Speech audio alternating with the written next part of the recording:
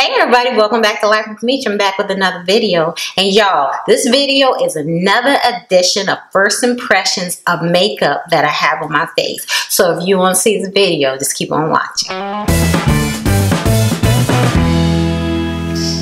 Y'all, your girl was looking like a snack today. My face is beat. B-E-A-T, beat. I was like, look at me. That thing is true what they say. They say practice makes perfect, or you get better with practice. I've been wearing makeup every single day, and I can say that my makeup has improved. I'm feeling pretty good. I only went to Best Buy today, but Best Buy was like, whoa, who is that? Yes, honey, I'm here.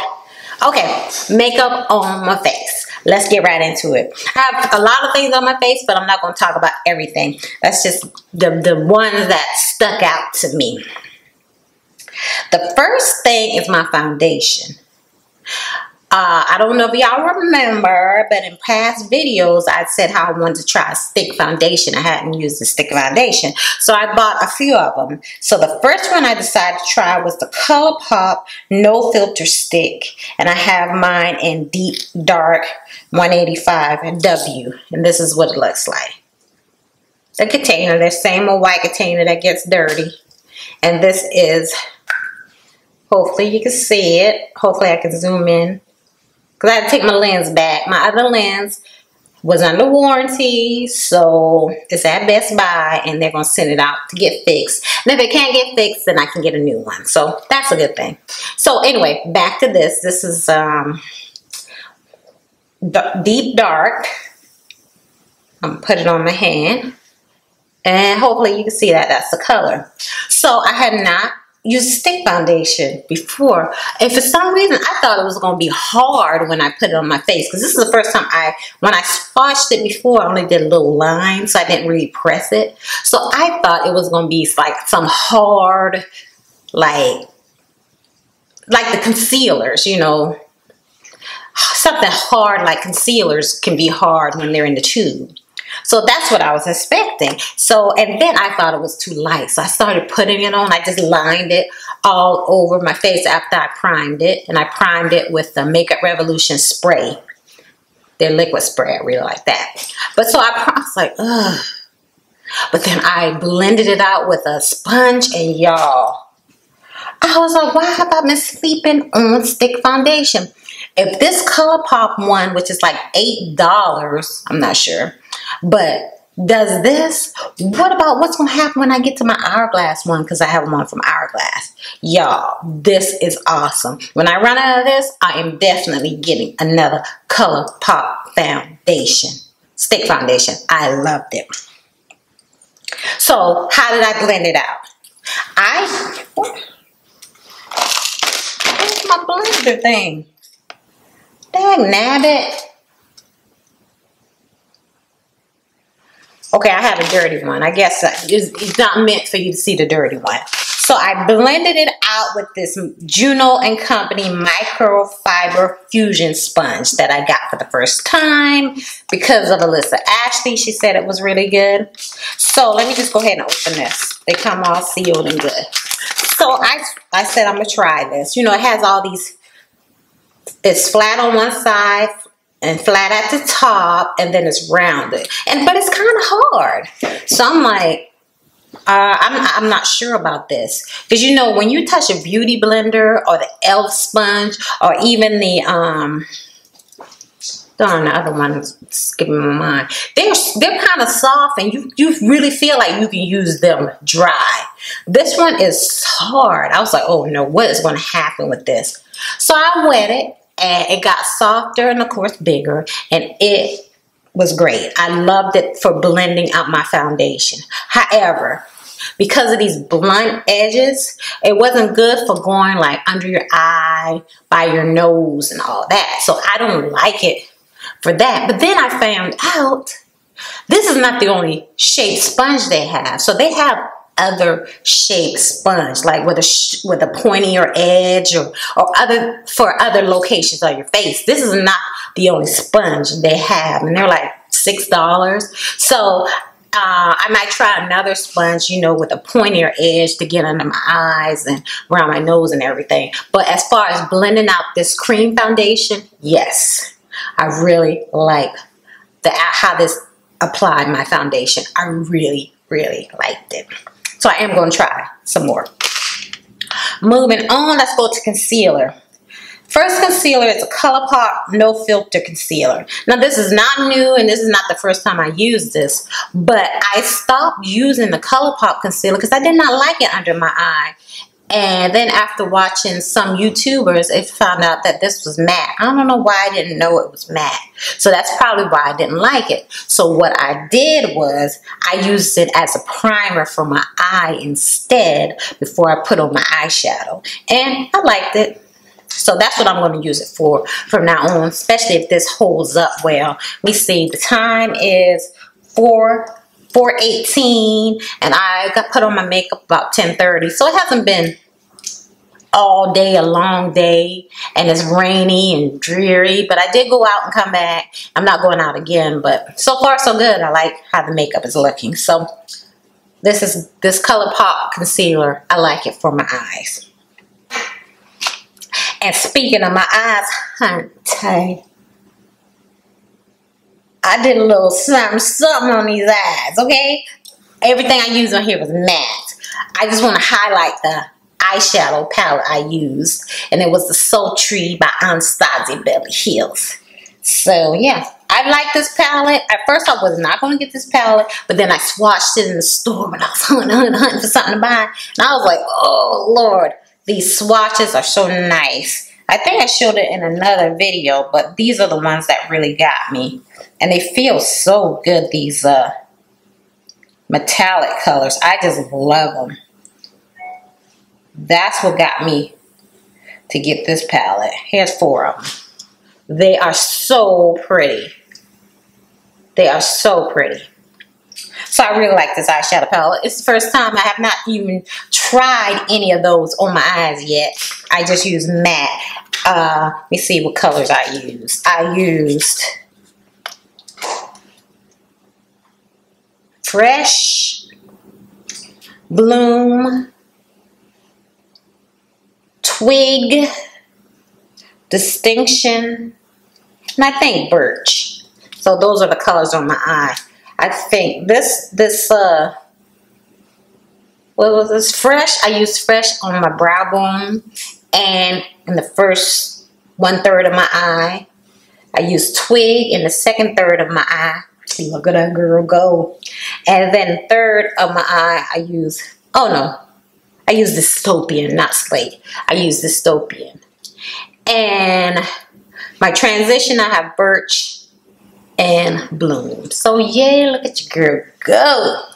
I'm so happy.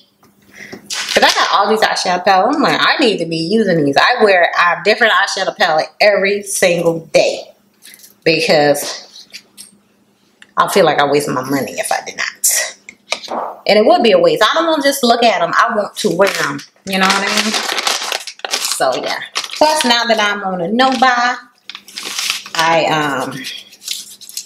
I really need to use my stuff. Now, let me say this about my no-buy.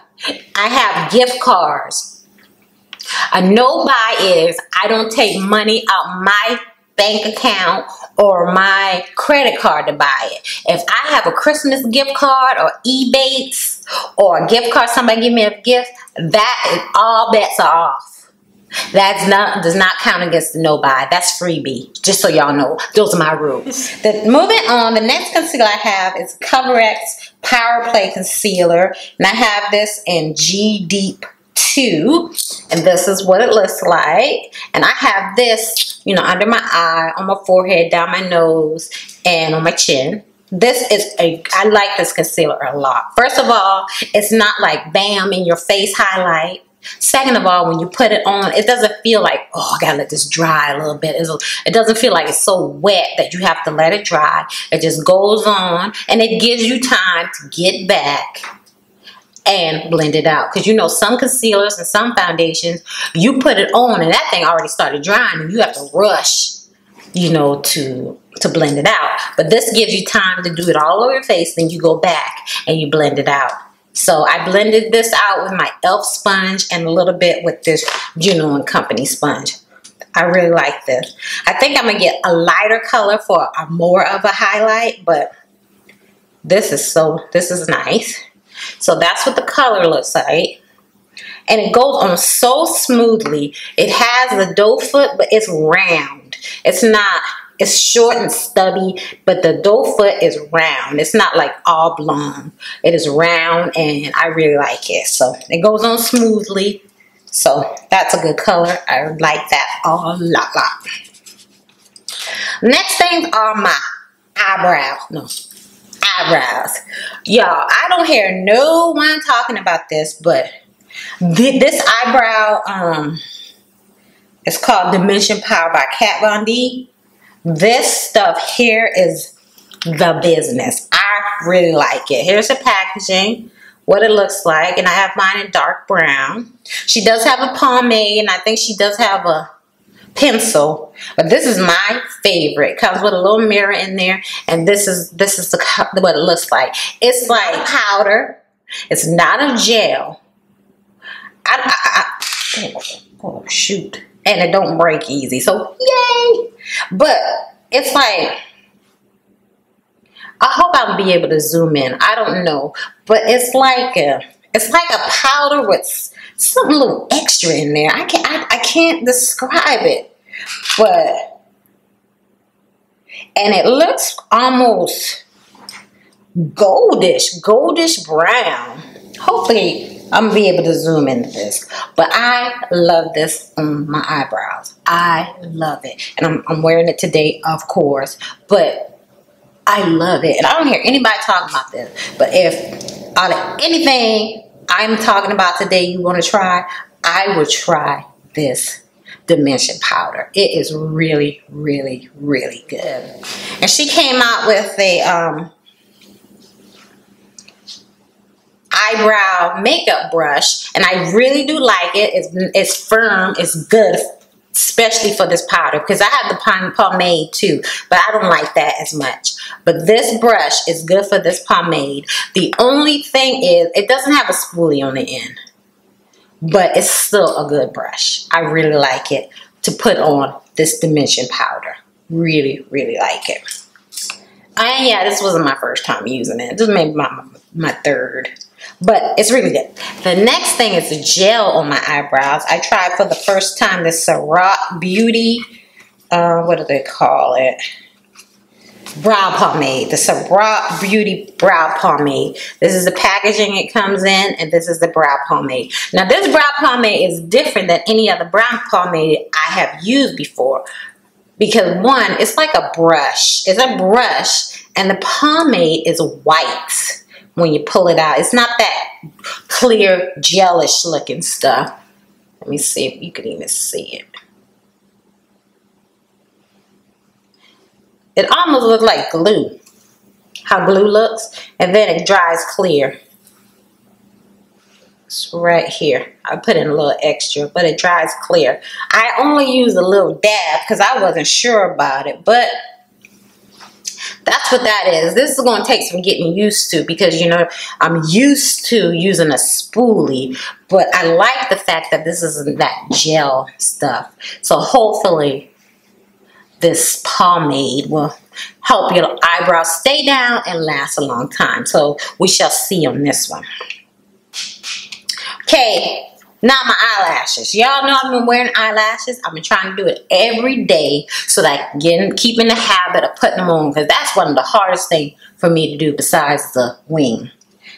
But yeah, from Juno, they have these lollipop eyelashes. They're adorable. They come, I ordered some more. I don't have any more.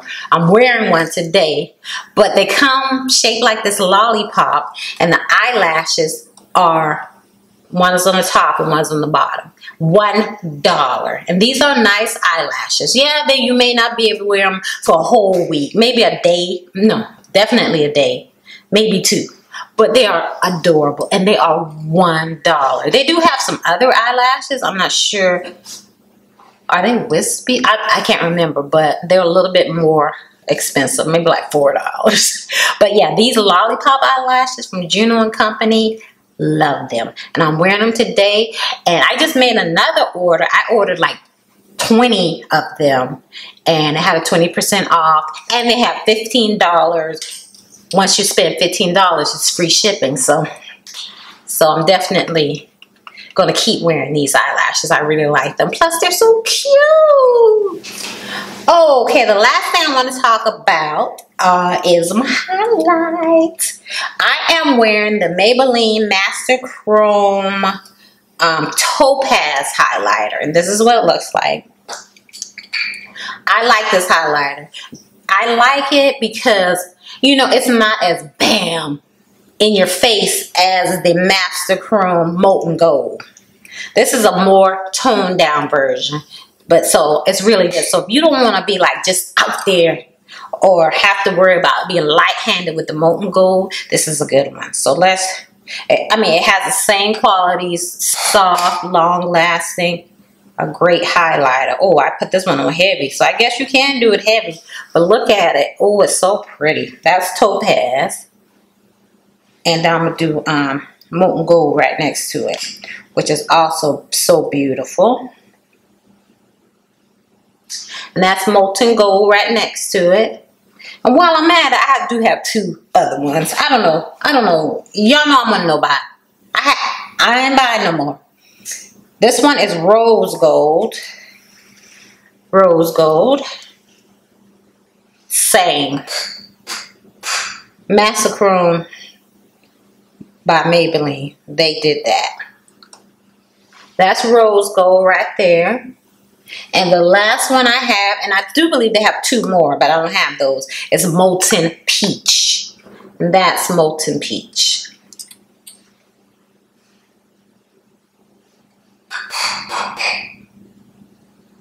So pretty. All of these. You can't go wrong with any of these, okay? So, let's see if I can. First one over here is Topaz. One is Topaz. Two is Molten Gold. Three is Rose Gold. And four is Molten Peach. So pretty. So y'all, that is all the makeup I have on my face today that I want to talk about and give you your first impressions. I'm loving all of it, to be quite honest. These are some great picks, and hope you like this video. If you have any of these, tell me how you feel about them, because I know somebody out there got some Master Chrome in their bathroom. I know it. But yeah, thank y'all so much for watching. I really appreciate you, and I will see you in the video.